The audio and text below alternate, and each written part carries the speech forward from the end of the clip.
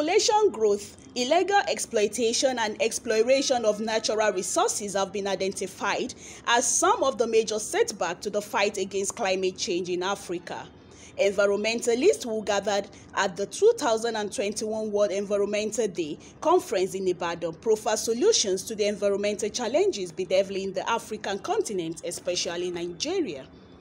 They say lack of understanding of the working patterns of ecosystem has placed socio-economic, health and well-being of human race at high risk, and if not properly managed, human race may crash in no distance. The environmentalists under the aegis of 11-11-12 described the theme of the ecosystem restoration as apt and attribute loss of habitat to the increase in human population and depletion of the environment as a result of their action. They say human race may go into extinction if the ecosystem is not well sustainably managed.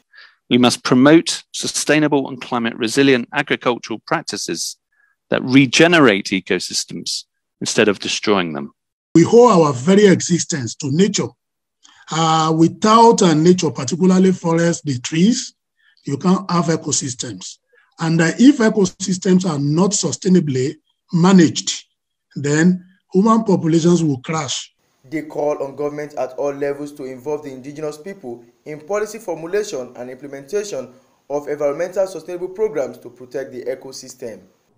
Ecosystem services must be included in environmental accounting, planning, and decisions of land use by public authorities, the design of economic instruments, and the development of business models, innovations, and standards. They urge investors in Africa to respect and protect the ecosystem of their host community.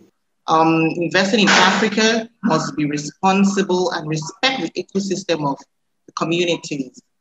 Africa should not just yearn for restoration, but quality restoration. If we must keep our ecosystem safe and to continue to support life, then we need to tackle climate crisis. Environmental degradation, water